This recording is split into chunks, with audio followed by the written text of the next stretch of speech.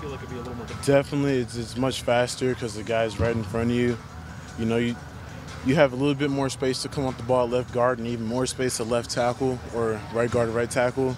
So the guy's right there and you really got to move quick. Michael, have you talked to Billy at all? Yes. To get some, what has he told you? What have you... He just really told me, he said, you know, work on taking short steps and really firing off the ball. And he said, don't think about snapping. Once you start thinking about it, that's when you're going to mess up. How long did it take you to master the shotgun snap? I mean, had you done that ever in the past? Never. Yeah. So how much time did you spend on it? Maybe like one time in 7th grade. When? Maybe like one time in 7th grade, maybe. Yeah. But how much time did you spend on it, you know, this summer? Because that's the little flip hours, hours, days. I mean, I spent a numerous amount of time just trying to play center. And who was catching it? Who was catching those snaps? It would be either Dwayne or Tate. Yeah. Isaiah Prince said he actually took enough of your snaps in the offseason that he's now the emergency quarterback. Is there any truth to that? Isaiah Prince? Yeah. No? No, he's just joking. He's just joking. Isaiah Prince, did you ever sprinter. consider before this summer when they came to you that you saw what Billy and Pat did? Did you ever think that would be a potential option for you? Yes, I did.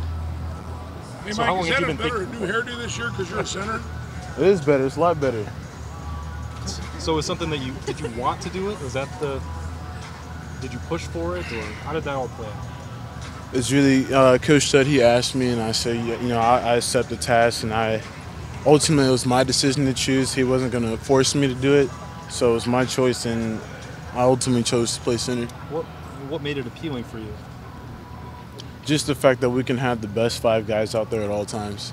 And was that brought up too? You know, when Coach Stud or whatever talked to you about it, was that brought up about the best 5 being out there?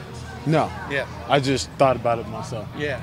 Malcolm's rise Yeah. at left guard. I mean, what have you seen out of him? And obviously, you had to have somebody of quality step into your shoes. You know, what have you seen out of him over the last 6 months? The lights come on. What have you seen that's just stood out? I think he's grown more mature mentally in the football game.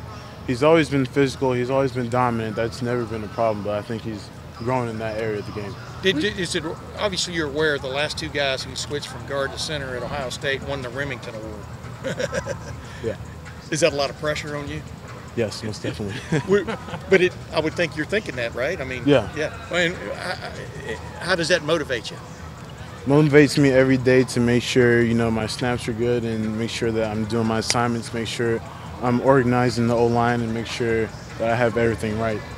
On that last point, we've talked a lot about the snap, but how tough was it to get that whole, you're the field general up there and you have to recognize not just your assignments, but pretty much everyone else's?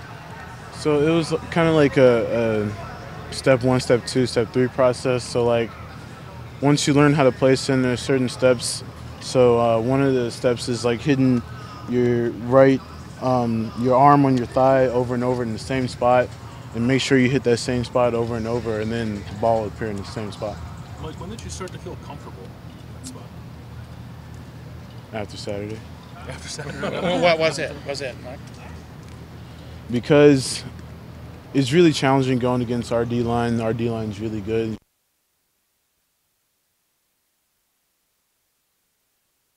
Good I was playing at center. If it was something that I need to, there's definitely a lot more room for progress for me, but I didn't think it was too bad for my first time.